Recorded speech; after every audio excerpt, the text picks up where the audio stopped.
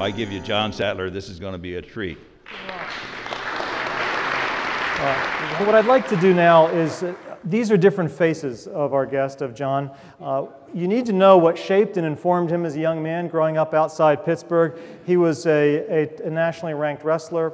His dream was to go to Penn State, but you ended up going to the academy, and indeed you went to the NCAAs 3 times. I did. And it's a big part of your life, except you remember, like all wrestlers, you remember the match you lost, didn't you? It's a long list, but I remember that.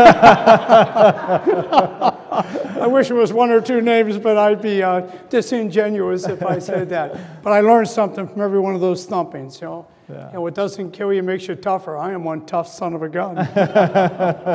You know, as I look at those different sort of faces of you, I think the face you're most comfortable in is the lower right, when you're in your fatigues and you're out with the men and women. Yeah, I mean, I think same as in business. You know, it's one thing to be in the boardroom. It's another thing to be, you know, escorting VIPs around. When you get to be a leader, if you think it's the corporate dining room, the parking spot, the first class tickets on the airlines, the truth be known, those are all distractors. They detract away from you and being that selfless servant, you know, with your men and women leader. You know, I mean, if you start to feel entitled, you need to have a friend that has a Louisville Slugger and willing to use it. You know, whack you once and get you back online. Tell us a bit about your story. So you grew up with 9 siblings.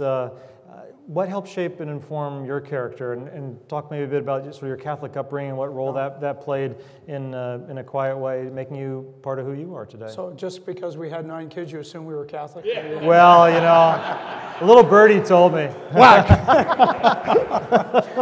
So we had a strong Catholic family. Really? Oh. Did you get? Wow! How about that? Yeah. I still remember my senior year in high school. You could have been Mormon too, by the way. Why we play stereotypes here? That's so true. Part of my family's Mormon. I'm allowed to say that. I was president of the Altar Boys Society my senior year. You know, I was kind of like Richie Cunningham. I diverted later on in my life. So, but I was sort of that kind of guy. That's just the way we grew up. Strong family values. During Lent, we went to Mass. All of us got up and went to church every morning. And my dad, he had a moral compass that I think it was painted on the wall. It wasn't a free-flowing noodle. Everything he did was easy. You know, if it was moral or ethical, the decision, he knew what it was. It was just how you're going to implement it. So he didn't have to look at some rule book, or no. Nor did he have to go, how am I going to look at the end of the day? Will I have more money for my family and my kids? No. If it was ethical, it was black and white for him. You know, you like sports. I suppose a few people in this room do. And I've noticed this year the Navy lads are doing pretty well, aren't they? Fill us in. 7-2 right now. And we were talking, and they beat Notre Dame this year. They've had the last 3 games, they were underdogs. Lost their starting quarterback and lost their team captain, middle linebacker. It looked like it was going to be a cataclysmic season. But we have the opportunity to take all of our team captains at Navy. We bring them all together and take them to Gettysburg for an offsite. All of them are 21, 22. We bring them all together at Gettysburg, and we only pound 3 things. We call it a commander's course, like you might take your executives to an offsite. And what we do is we tell them 3 things. You must define what is your uncompromising standard, i.e., what does good look like? If I come to practice or I come into my company every day, I don't know what good looks like. I'll make good up in my own mind. So they have to define that. That's uncomfortable for them. They don't like that. They just want to play hard, lead by example. You know, that's I'll play hard, and by me playing hard, the team will play hard and we'll win all our games. But it's more than that when you get into the character. So define the standard. The next thing, even harder for them, we make them define loyalty. What is loyalty in your organization?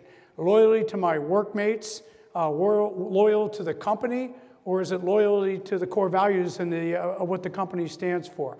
So once they define the loyalty, the last thing we do is we make them write at age 20, 21, 22, an action plan on how are they going to take their definition of what good is, looks like, defining loyalty, have an action plan to get buy-in from all their because they may be appointed the company commander with 145 working, but they're all midshipmen. Well, Admiral Scott Redd graduated in '66, a dynamite sailor, went on to be a 3-star, stood up the Counterterrorism Center after 9/11, just an unbelievable quality individual. So we asked him, what would be 3 things you'd tell these young college men and women coming in? He said, first of all, I tell them that your calling is to be a warrior. I don't know why you came here, but you're staying here because you're going to be a warrior. You're going to lead men and women possibly into harm's way and win the nation's battles when called upon. It's the reason why you're here. So your calling's to be a warrior. Second thing he said is that your job will be to be a leader. I mean, you may have a physics major, aerospace engineering. We have some of the smartest people in the world going to be astronauts. But your number one responsibility when you walk out the door is to be a leader. And the third one is your credentials aren't your diploma. Your credentials are your character. Your character. What is in your wheelhouse of character when you walk out? I mean, so you think about that. And the beauty of it is, who controls your character? You do. So that 1/3 of which your character comes in. If you have to go, look where I went to school, look where I got my doctorate, my PhD, my master's, or whatever, then you're looking in your rearview mirror. Yeah. And Admiral Red would say, through the windshield, my friend, looking through the windshield to lead, motivate, and inspire people.